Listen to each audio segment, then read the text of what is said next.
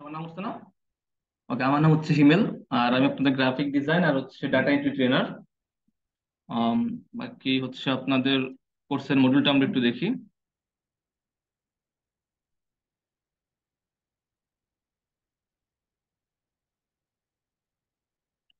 Course module কি ভর্তির সময় দেখছেন?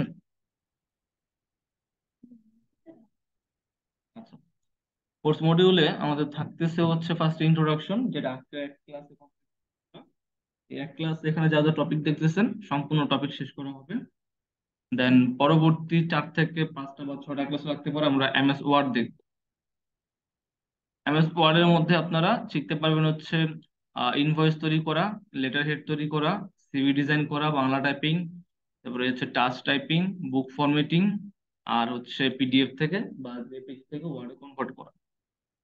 আর এইসব কন্টেন্ট যারা দেখতেছেন এগুলা এগুলা সবগুলো কন্টেন্ট দেখানো হবে, কোনটার কি কাজ কিভাবে কাজ করবে।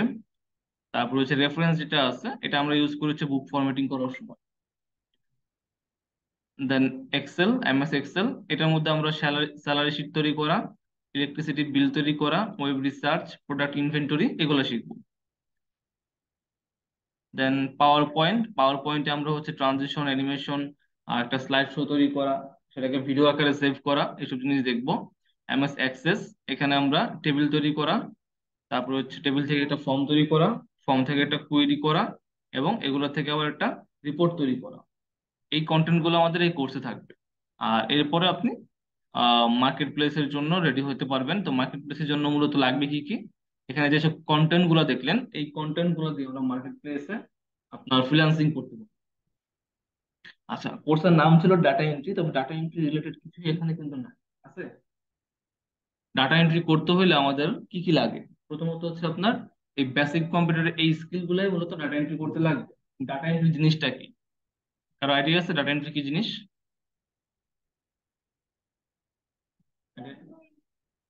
ডাটা এন্ট্রি করা, হ্যাঁ। নর্মালি ডাটা এন্ট্রি করে, যে কোনো ডাটা এন্ট্রি করা। এখন ডাটাগুলো কেমন হতে পারে, যেমন আপনি যদি কোনো একটা আম, মূলত একটা ডাটা অপারেটর বলে আর কি, এই পোস্টটাকে বলা হয় ডাটা অপারেটর।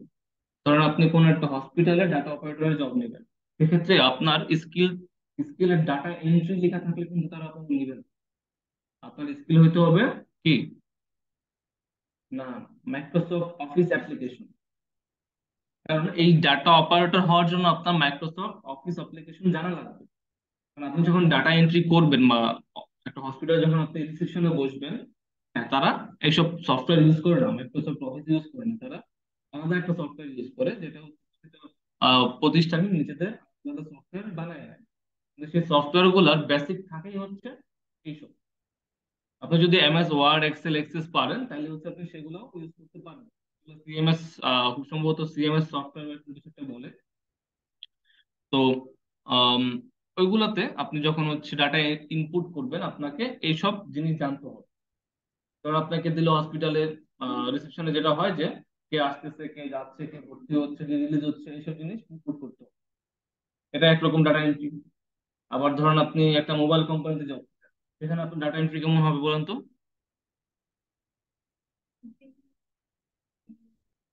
হ্যাঁ, সেখানে ধরেন যে আমরা সিম কেনার সময় আগে যেমন হচ্ছে খাতা কলমে লিখতাম, লিখে নিবন্ধন করতাম, এখন তো এটা লাগে না। হ্যাঁ, আপনার আমাদের বায়োমেট্রিকে হয়ে যাচ্ছে। কিন্তু ওই সময়টা যখন ছিল তখন এরকম অনেক অনেক ফর্ম জমা হতো, প্রত্যেকদিন ফর্ম হতো। এত ফর্ম তো রাখা সম্ভব না, এগুলোকে আপনার ডিজিটালাইজ করতো। তখন কি হতো, বিভিন্ন অপারেটরকে এগুলো দেওয়া হতো, তারা হুবহু দেখে দেখে ওই ফর্ম গুলাকে আবার অনলাইন বেস, এখান থেকে যেসব ইনফরমেশন দরকার, এমন হতে পারে একটা ফর্মের ইনফরমেশন 2-3 জায়গায় যাবে, ঠিক আছে, অগণিত ভাগ ভাগ করে যাবে, তাহলে ওগুলো ইনপুট করতো, এটা ডাটা এন্ট্রি। আবার অনলাইনে একটা ওয়েবসাইট ছিল বা আছে এখনো, সেখানে ডাটা এন্ট্রি করা হয় কেমন, সেখানে বিভিন্ন কাজ আছে, যেমন হচ্ছে রেস্টুরেন্টের বিল, বা হচ্ছে আম, যে কি বলে পেট্রোল পাম্পের যে পাম্পের বিল, এইসব বিলগুলোর ছবি তুলে দিত, সেগুলোকে আপনার ডিজিটালাইজ করতে, ঠিক আছে। তো এরকম ডাটা এন্ট্রি অনেক রকমেরই হইতে পারে। আবার ধরেন আমার এক মামা আছে, উনি ডাটা এন্ট্রি করে।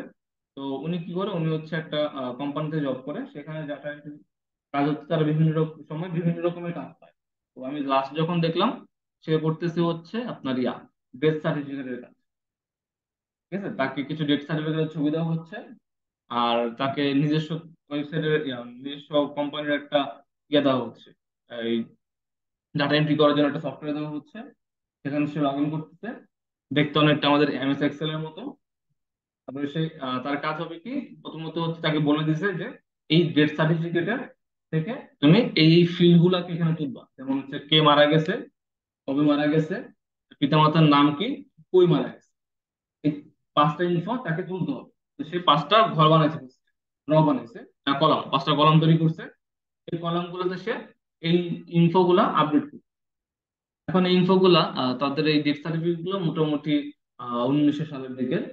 তো তখন হচ্ছে আবার নর্মাল লেখা হতো না, তখন হচ্ছে ক্যালোগ্রাফিক লেখা থাকতো, প্যাঁচা হাতের লেখা। তো ওইটা তো আর আমরা আপনাকে শিখাবো না, কারণ ওটা আপনি কবে করবেন আর কবেই, এটা শিখাই কারো কোম্পানি শিখায়। এই কোম্পানিগুলো 7 দিনের ট্রেনিং দেয়, 7 দিনের ট্রেনিং দিয়ে দেন আপনাকে ওটা শিখায় না। ঠিক আছে, এরপর হচ্ছে বলে যে যাতে আপনি ইজিলি চিনতে পারেন, এরকম প্রত্যেকটা আম, কাজের আগে তারা ট্রেনিং দেয় যে এরকম একটা কাজ আসছে, কাজটা এইভাবে করতে হবে যাতে ভুল না হয়। আর আপনার ট্রেনিং সেশন থাকবে। ঠিক আছে, কিন্তু এগুলোর জন্য আপনাকে জানতে হবে বেসিকটা মূলত এমএস অফিস থেকে। অথবা দেখছেন কোথাও ফেসবুকে, অথবা দেখছেন যে ডাটা এন্ট্রি কাজের ইয়া থাকে যে আপনার আগে থেকে কোনো এক্সপিরিয়েন্স লাগবে না। তারা আপনাকে 3 দিন বা 7 দিনের ট্রেনিং দিবে, ট্রেনিং দেওয়ার পরে আপনাকে ডাটা এন্ট্রি করানো শুরু করবে। 3 দিন পরে ইনকাম করতে শুরু করবে, পার ডে 1 থেকে 1,500 টাকা ইনকাম, দেখছেন না? বুঝা না? একদমই বুঝা না। কথা হচ্ছে এই যে বলছে পার ডে 1 থেকে 2,000 টাকা, এটাও ভুয়া, এটাও সত্যি, কিন্তু আপনি তো এখন করবেন না। আপনি কখন পারবেন পার ডে 1 থেকে 2,000 করতে? আপনার যখন স্পিড বাড়বে, স্পিড লাগবে। এখন তো আপনি একটু শুরুর দিকে। হ্যাঁ হ্যাঁ, তারা আপনাকে দেখাও দিবে এই যে আমার এই স্টুডেন্ট 1 থেকে 2,000 টাকা ইনকাম করতেছে, এটাও সত্য। কিন্তু সে কি পুরাতন স্টুডেন্ট, সেগুলো করতে করতে অভ্যস্ত হয়ে গেছে, তার হাতের স্পিড বেড়ে গেছে, সে এখন ইজিলি করতে পারে। আপনার যেমন এখন টাকা থাকবেন, বুঝবেন, তার বোঝা লাগে না, সেগুলো করতে করতে অভ্যস্ত হয়ে গেছে। ঠিক আছে, তো যে এক্সপিরিয়েন্সড সে পারে, কিন্তু যে এক্সপিরিয়েন্স না সে কিন্তু পার ডে 1,000 না, তো সে 200-300 টাকা ইনকাম করতে পারে, কিন্তু পারবে। যেমন আমার মামা যখন শুরু করে, ওনাকে বলা হয়েছে যে 12 ঘন্টা ডিউটি, কিন্তু 12 ঘন্টা না, 10 10 ঘন্টা ডিউটি সম্ভবত বলছে। আর বলছে যে একটা টার্গেট থাকবে, এই টার্গেটটা ফিল আপ করতে হবে। প্রথম প্রথম টার্গেট কম দিত, উনি 10 ঘন্টা 8 ঘন্টা শেষ করে ফেলতেন। এরপরে যখন শুরু হলো টার্গেট বাড়ান, তখন ওনার স্পিডও বাড়ে, আর উনি তখন 12 ঘন্টা 14 ঘন্টা পর্যন্ত কাজ করতো, টার্গেট ফিল আপ হতো না। ঠিক আছে, তো ইনকাম কেমন ছিল? 10,000 12,000 মাসে। ঠিক আছে, উনি আবার বলতো যে আরে আমাদের ব্যাচে একটা মেয়ে আছে, সে 22,000 টাকা উঠেছে। ওই যে আমি বললাম কেমনে, বলতেছে পুরাতন, পুরাতন স্টুডেন্ট, আগে থেকে কাজ করে সবাই 22,000 20,000 22,000 25,000 30,000 উঠে। তো এরকমই উঠবে না এমন না। আর হ্যাঁ, সবগুলো যে ভুয়া না এমনও না, ভুয়াও আছে। ঠিক আছে, অবশ্যই আপনাকে যাচাই বাছাই করে নিতে হবে। যেমন আমার মামা যেটা করতো সেটা হচ্ছে অফিস মনে হয় বনানীর দিকে, অনলাইনে অ্যাপ্লাই করছিল, অনলাইনে অ্যাপ্লাই করে দেন ইন্টারভিউ ইন্টারভিউ দিয়ে হয়ে গেছিল। তো আমি ফার্স্টে বলছিলাম যে টাকা টুকা মাইরা খাইবো, তো দেখলাম যে না, টাকা মাইরা খায় না, অথেন্টিক ছিল, কিন্তু অনেক পেন দিত। ঠিক আছে, যা ইনকাম হইতো তার চেয়ে ডাবল পেন দিত।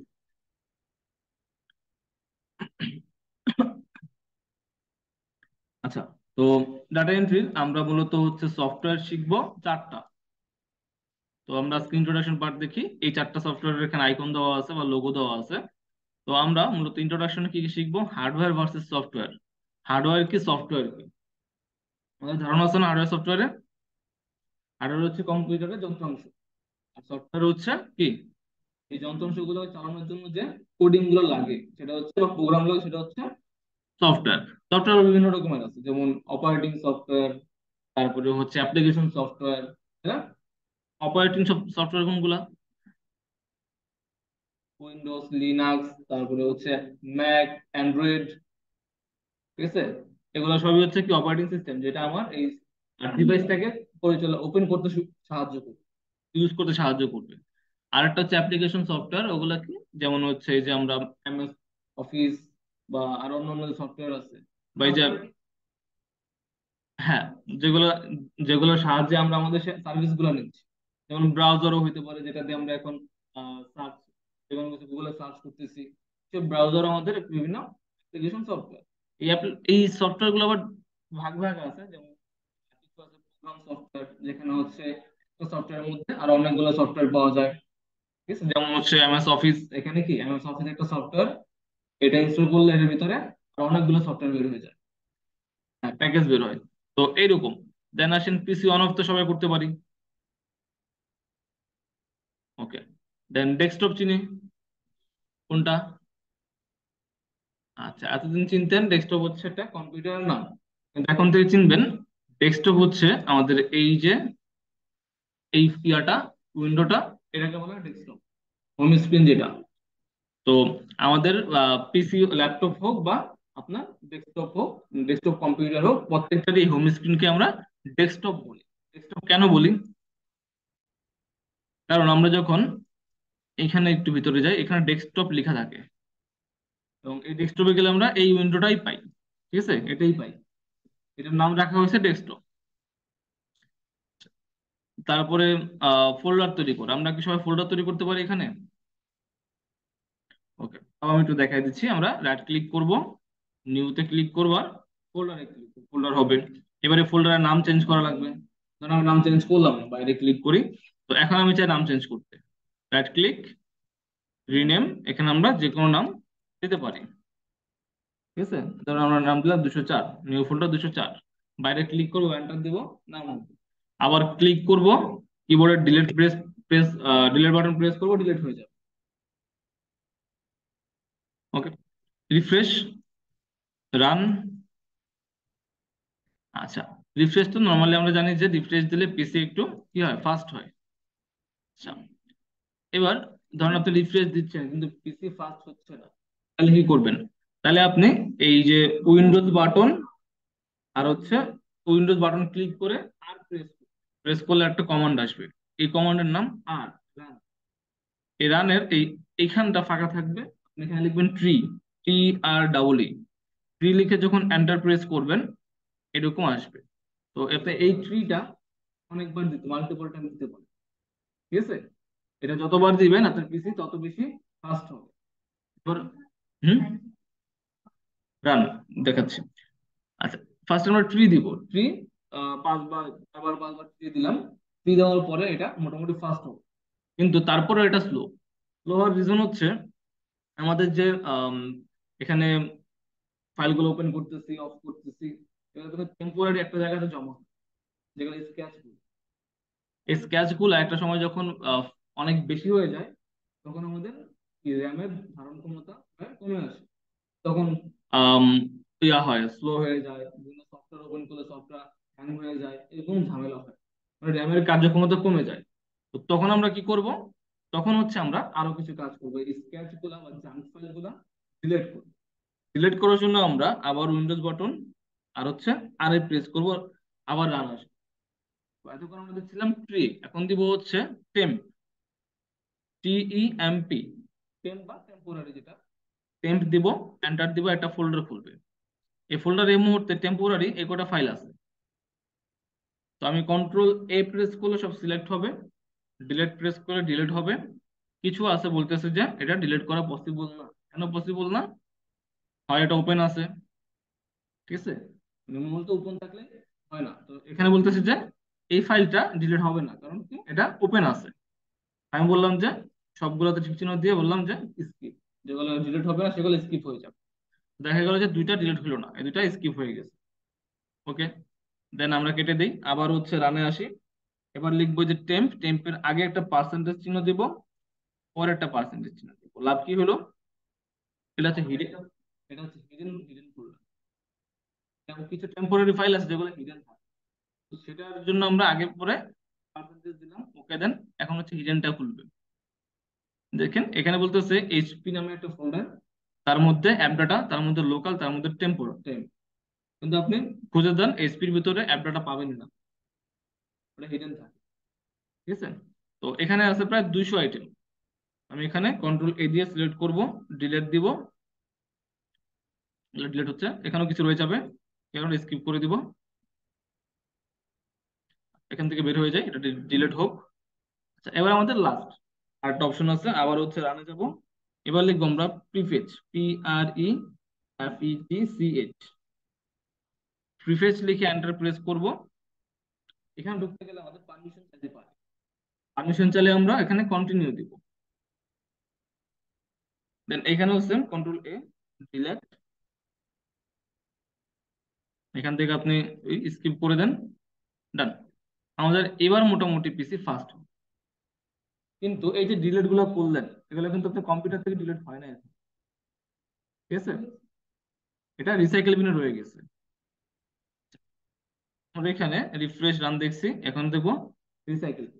আমাদের ডিলিট করা প্রত্যেকটা আইটেম রিসাইকেল বিনে থাকে। ডাবল ক্লিক করে আমরা চাইলে সেগুলোকে আবার কি করতে পারবো, রিস্টোর করতে পারবো। যেমন এই যে মিল্টন গ্রিফিন, এটা ছিল আমার ডেস্কটপে, এই মাত্র আমি ডিলিট করবো। এটাকে রাইট ক্লিক করে আমি যদি রিস্টোর দেই, সেটা আবার ডেস্কটপে ফেরত চলে যাবে। আচ্ছা, আর আমি যদি এখানে রিসাইকেল বিনে এসে রাইট ক্লিক করে এমটি রিসাইকেল বিনে ক্লিক করি, এবার এখান থেকে ওকে দেই, এটা ফাঁকা হয়ে যাবে। এই যে আমরা টেম্পোরারি ডিলিট করছিলাম, এটা এখন পার্মানেন্টলি ডিলিট হয়ে যাবে, এটা রিস্টোর করা যাবে না। আচ্ছা, তো যখন রিসাইকেল বিন ফাঁকা হবে, তখন আমাদের এই রিসাইকেল বিনটা কোথায় আছে, আমাদের সি ড্রাইভে আছে। সি ড্রাইভটা হচ্ছে হার্ড ডিস্কের একটা অংশ। তখন আমাদের সি ড্রাইভটা ফাঁকা হবে। সি ড্রাইভ যত ফাঁকা থাকবে, আপনার পিসি তত বেশি ফাস্ট চলবে। আচ্ছা, আমরা এখানে দিস পিসিতে যাব, বা মাই কম্পিউটার যেটা লেখা থাকবে, এখানে দেখতে পাচ্ছি লোকাল ডিস্ক সি। এটা 50 জিবি ফ্রি আছে, আর 237 জিবি এটা টোটাল জায়গা। এটা একটা হার্ড ডিস্ক। আচ্ছা, তো এই হার্ড ডিস্কে এটাকে পার্টিশন বলে। এখানে লোকাল ডিস্ক কটা আছে, একটাই। আচ্ছা, যে ব্র্যাকেটে সি, সি ড্রাইভ বলে এটাকে, এখানে ড্রাইভ আছে একটা। এটাকে আমরা চাইলে ভাগ করে আরো বেশি বাড়াইতে পারি, কিন্তু এখানে 237 জিবি হওয়াতে আর বাড়ানো হয় না, কিন্তু চাইলে বাড়ানো পসিবল। তো এখানে এক মাত্র 50 জিবি ফাঁকা, বাকিগুলো হয়ে গেছে। ভিতরে যান, এগুলো সব হচ্ছে প্রয়োজনীয় ফাইল, যেগুলো আমরা মূলত ডিলিট করব না কখনো। ঠিক আছে, হ্যাঁ, এখান থেকে প্রয়োজনীয় নাই কোনটা, FF আউটপুট আর জাম্প, এ দুটো আমার প্রয়োজন নাই। এ দুটো নাই বলতে আমি আমাদের প্রয়োজনে এখানে রাখছি, কিন্তু এগুলো ডিলিট করলে কোনো অসুবিধা হয় না। এগুলো বিভিন্ন সফটওয়্যারের অংশ, এগুলো ডিলিট করলে অসুবিধা হয় না, কিন্তু বাকিগুলো ডিলিট করলে সমস্যা। এখন তাহলে কথা হচ্ছে, এই যে সি ড্রাইভটা ভরলো কিভাবে? ভরতে হচ্ছে আপনার প্রথমত ডেস্কটপ। ডেস্কটপে কি কি আছে, এগুলো জায়গা লাগছে। এই ডেস্কটপের এগুলো সব সি ড্রাইভের একটা অংশ। তো এই জন্য সি ড্রাইভ ভরছে। এরপরে সি ড্রাইভ আবার ভরছে কিভাবে, এই যে এখানে ডাউনলোড, ডাউনলোডের এখানে যা যা আছে, এখানে প্রায় কত 20-30 জিবি তো হবেই।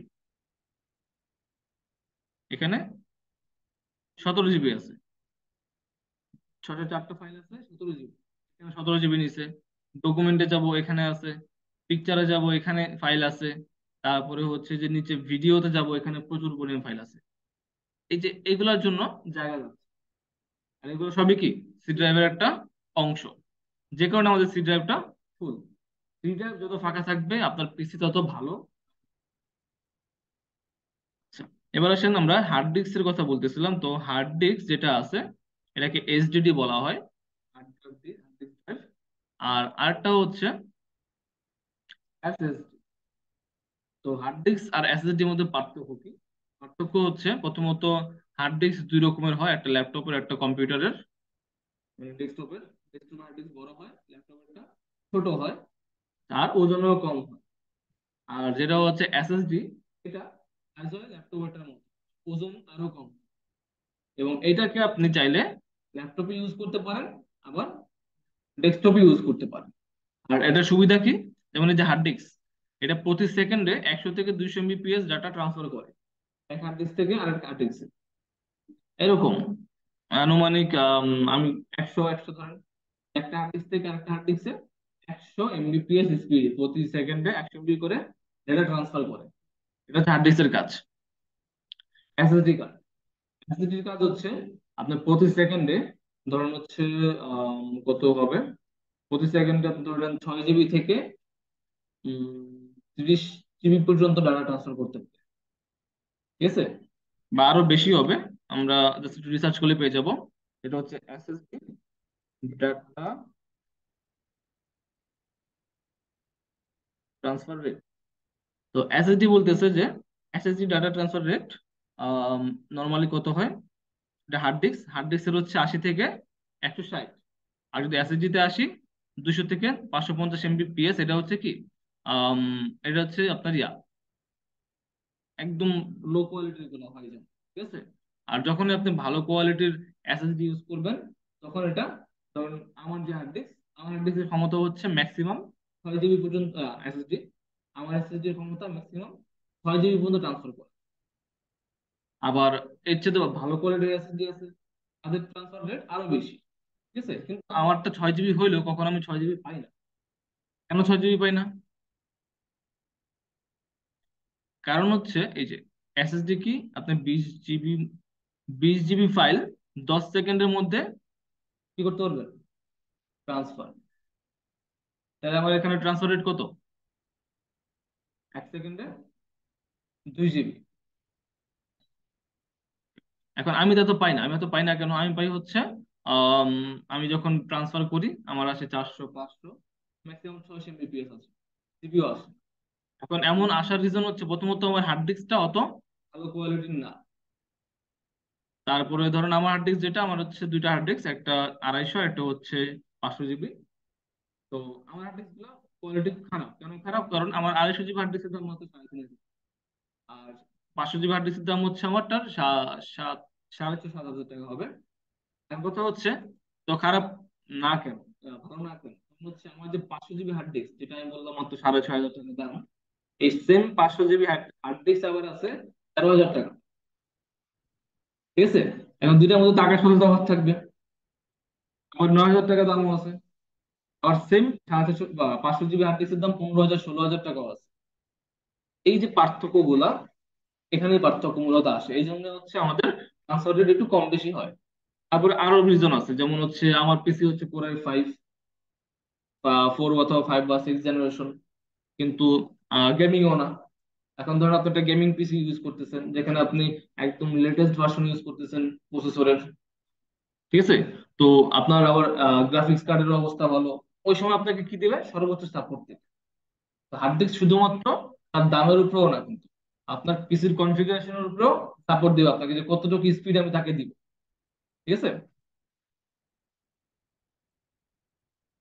আবার এক এসএসডি থেকে যদি আরেক এসএসডি তে আপনি ডাটা ট্রান্সফার করেন, তাহলে এটা জিবিও বার করে ফেলবে, ঠিক আছে।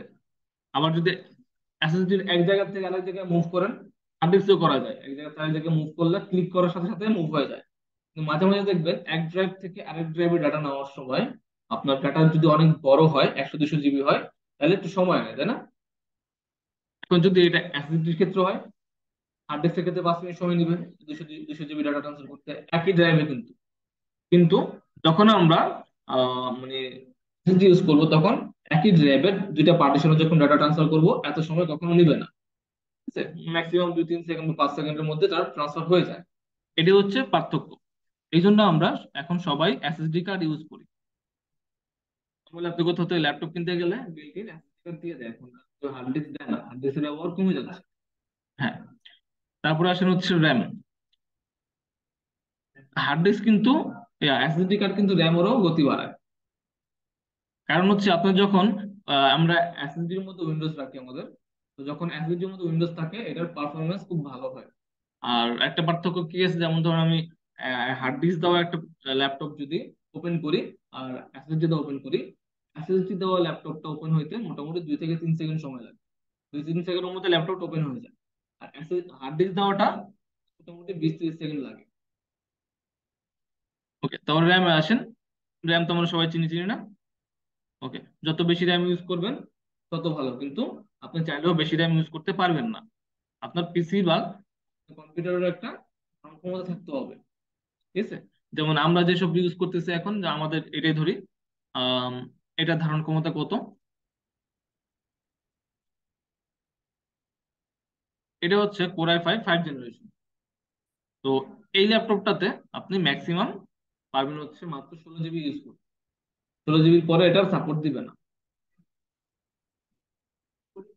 16 জিবি দেখাবে না, ওটা দেখাবে না 32 জি, হ্যাঁ।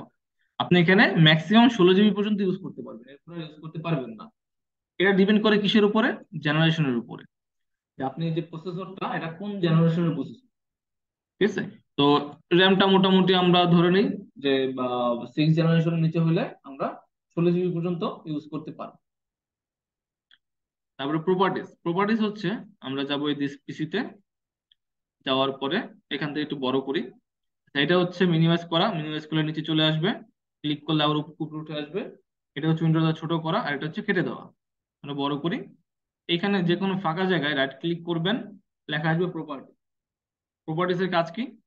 প্রপার্টিসের কাজ হচ্ছে এখানে এসে আপনি এখানে উইন্ডোজ কত ইউজ করতেছেন, এরপরে হচ্ছে 10-এর কোন version, pro, Windows 10 pro, Windows 10-এর pro version use করতেছি। প্রসেসর হচ্ছে ইন্টেল কোর i5 5 জেনারেশন। তারপরে হচ্ছে র্যাম আছে 8 জিবি, আমার সিস্টেম টাইপ 64 বিট। ঠিক আছে। এই জিনিসগুলো এখানে ইনফোগুলো পাচ্ছি আমরা। আপনি যদি বলি আপনার পিসি কত বিটের, আপনি এখান থেকে বলতে পারবেন যে 64 বিটের পিসি। ওকে, বিটটা কিন্তু আপনার পিসির উপর না, বিট নির্ভর করতেছে আপনার যে উইন্ডোজটা ইউজ করতেছেন, উইন্ডোজটা কত বিটের। ঠিক আছে। আপনার পিসি দুইটা, এটা 32 হয় 64 হয়, আপনার কম্পিউটার দুইটাই অ্যাকসেপ্ট করতে পারে, কিন্তু আপনার উইন্ডোজটা কত বিটের সেটা দেখতে হবে আমাদের। ওকে, সফটওয়্যারে পরে আসবো আমরা, উইন্ডোজ আপডেট পরে আসি। ইমেজ ডাউনলোড আর ইন্টারনেট ব্রাউজিং, ইন্টারনেট ব্রাউজিং তো সবাই পারি আশা করি। আচ্ছা, আর ইন্টারনেট ব্রাউজিং করলে ইমেজ ডাউনলোডও করবেন। ওকে, তো এটা আমরা স্কিপ করি, এখন আসে উইন্ডোজ আপডেট আর ইনস্টল। উইন্ডোজ আপডেট হচ্ছে এই যে আমার উইন্ডোজটা ইউজ করতেছি, এটা আপডেটেড কিনা। কারণ কিছু কিছু সফটওয়্যার আছে আপডেটেড উইন্ডোজ ছাড়া ইনস্টল হয় না। তো আপডেট করার জন্য কি করতে হবে, এই যে টাইপ, এখানে আসবেন, এখানে এসে আপনি লিখবেন হচ্ছে আপডেট। সেটিং এর মধ্যে আছে, লিখে আসছে চেক ফর আপডেট, ক্লিক করতে পারেন, অথবা এই যে নিচে দেখবেন সেটিং আছে, এই সেটিং এ লেখা উইন্ডোজ আপডেট সেটিং, এখানে যেতে হবে। ধরুন আমি উইন্ডোজ আপডেট সেটিং এ গেলাম। তো সেটিং ওপেন হবে, উইন্ডোজ আপডেটে একটু ওয়েট করবেন, এখানে ডাটাগুলো আসবে। তো এখানে বলতেছে ইনস্টল নাও, মানে আমার কাছে এখন একটা আপডেট আসছে, আমি চাইলে এটাকে ডাউনলোড করে ইনস্টল করতে পারি। আবার বলতেছে আরেকটা আপডেট আসছে, এক্সট্রা আপডেট আসছে, এটা আসলে আমি ডাউনলোড আর ইনস্টল করতে পারি। আর যদি এগুলো না আসতো, তাহলে এখানে লেখা থাকবে চেক আপডেট, চেক আপডেট বা চেক আপ টু ডেট এরকম লেখা থাকবে। এখানে ক্লিক করবেন, ক্লিক করার পর যদি কোনো আপডেট না থাকে, লেখা আসবে Windows is up to date. যদি আপডেট আসে তাহলে এরকম আবার চলে আসবে। ঠিক আছে। তো আমার এখানে অটোমেটিক আপডেট দেওয়া আছে, যেখানে আমার চেক করতে হয় না, আপডেট আসে এখানে লিস্ট চলে আসে। আপডেট দিলে কোনো ক্ষতি হয় না, আপডেট দিলে আরো ভালো হয়। ঠিক আছে। ধর আমি এখানে এটাকে ইনস্টল নাও দিলাম, এটাকে আমি ডাউনলোড এন্ড ইনস্টল দিলাম। আবার এখানে মাঝে মাঝে অপশনাল আপডেটও আছে, এখান থেকে ভিউ অপশনাল আপডেট। অপশনাল আপডেটটা খুবই ইম্পর্টেন্ট, ওটা হচ্ছে আপনার যে ড্রাইভ গুলো আছে, ড্রাইভ গুলো বলতে ধরেন এই যে আমার ডিসপ্লেটা, ডিসপ্লেটা সুন্দর মতো দেখা যাচ্ছে না, লাফালাফি করে, করে না। আচ্ছা, এটাকে ঠিক রাখার জন্য ডিসপ্লে অ্যাডাপ্টারের ইয়া আছে, ড্রাইভার আছে, ওটা আপডেট দিতে হয়। এবারে মাউস ইউজ করতেছি, ঠিক আছে, ইউএসবি দিয়ে। তো এই ইউএসবি পোর্টটাকে, পোর্টটা যে ইয়াটা সফটওয়্যারটা, এটাকে ডিভাইসটা এটাকে আপডেট রাখার জন্য আরেকটা সফটওয়্যার লাগে, ওইটার আপডেট আসছে, এরকম অপশনাল আপডেট অনেক কিছুই আসে। তো অপশনাল আপডেট যেটা আসবে লেখা থাকবে ভিউ অপশনাল আপডেট, ওখানে গিয়ে লিস্ট আসবে যে কিসের কিসের আপনার আপডেট আছে, সেগুলোকে টিক চিহ্ন দিয়ে দিয়ে সিলেক্ট করে ডাউনলোড দিয়ে দিবেন বা ইনস্টল দিয়ে দিবেন, সেগুলো আপডেট হয়ে যাবে। এবার আমরা আসি আমাদের সফটওয়্যারে, আমরা যে সফটওয়্যার ইউজ করবো মাইক্রোসফট অফিস, এটা ডাউনলোড কিভাবে করবেন, ইনস্টল কিভাবে করবেন দেখাই দিচ্ছি। প্রথমত একটু দেখে নেন, আমার এখানে একটা সফটওয়্যার ইনস্টল দেওয়া আছে, যেটার নাম হচ্ছে উইন্ডার। উইন্ডার সফটওয়্যারের জন্য আমার কিছু ফোল্ডার এরকম দেখা যাচ্ছে, কিছু ফাইল। এই ফাইলগুলো হচ্ছে রার ফাইল বা জিপ ফাইল, যেমন এটা হচ্ছে জিপ ফাইল। ঠিক আছে। তো এগুলো দেখতে এরকম, কিন্তু এগুলো আদৌ কিন্তু দেখতে এরকম হয় না। আহ, এগুলো জিপ জিপ, রার ফাইলও দেখি, রার ফাইল কই আছে, ম্যাক্সিমাম জিপ ফাইল আসছে। যাই হোক, তো এগুলো দেখতে আদৌ এমন হবে না।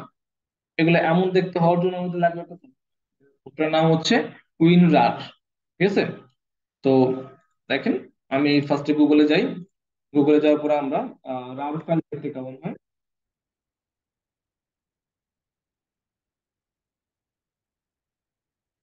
রার ফাইলের চেহারা হবে হচ্ছে এইরকম।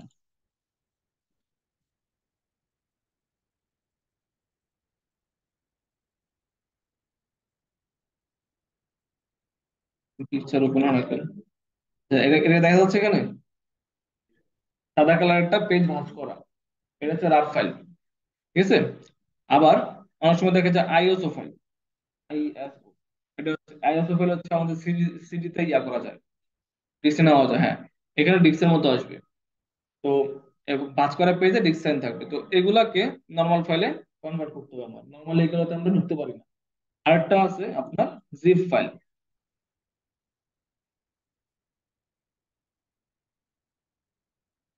জিপ ফাইলটা এমন হতে পারে জিপার লাগানো, আবার এমন হতে পারে, এমন হতে পারে, আর বাঁকা করে জিপার লাগানো হতে পারে। এটা ডিপেন্ড করতেছে আপনি উইন্ডোজ কোনটা ইউজ করতেছেন তার উপরে।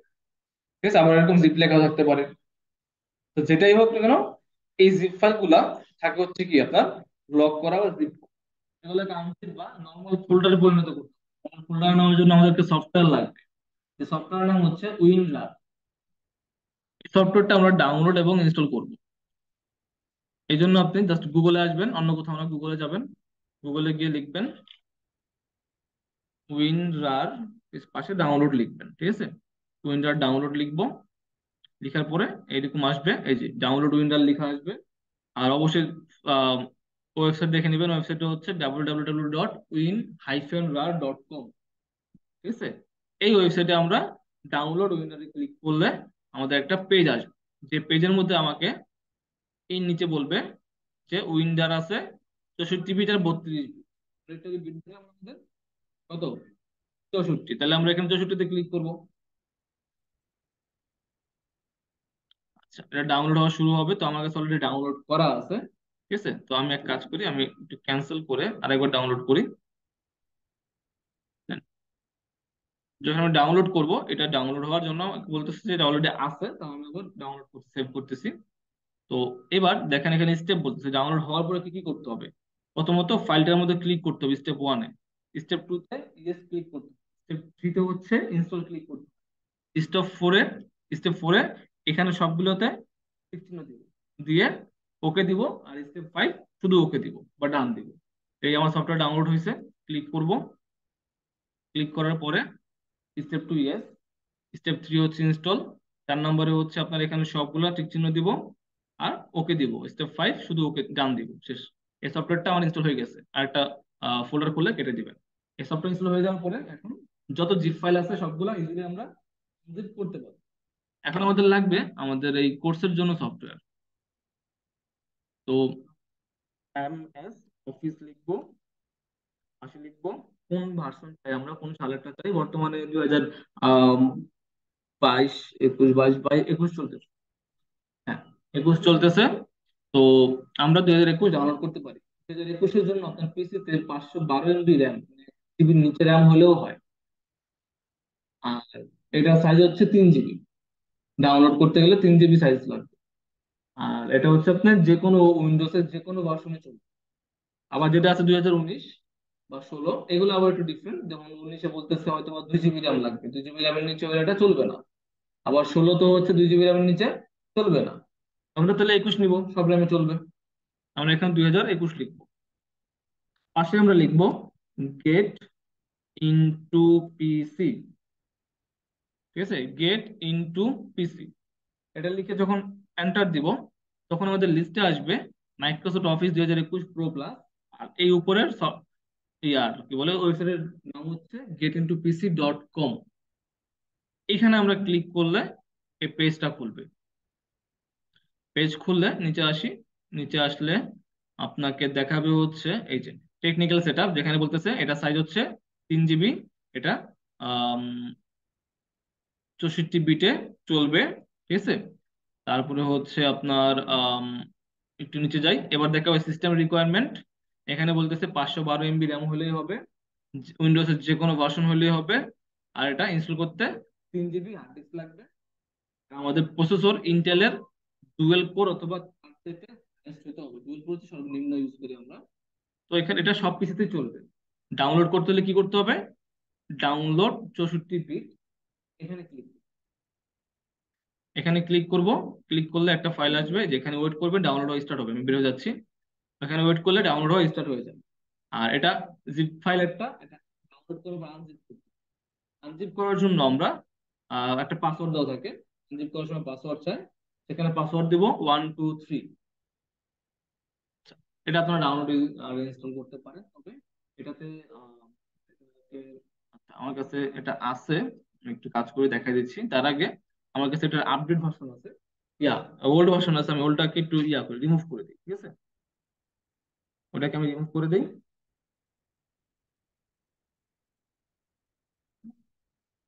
বলেন।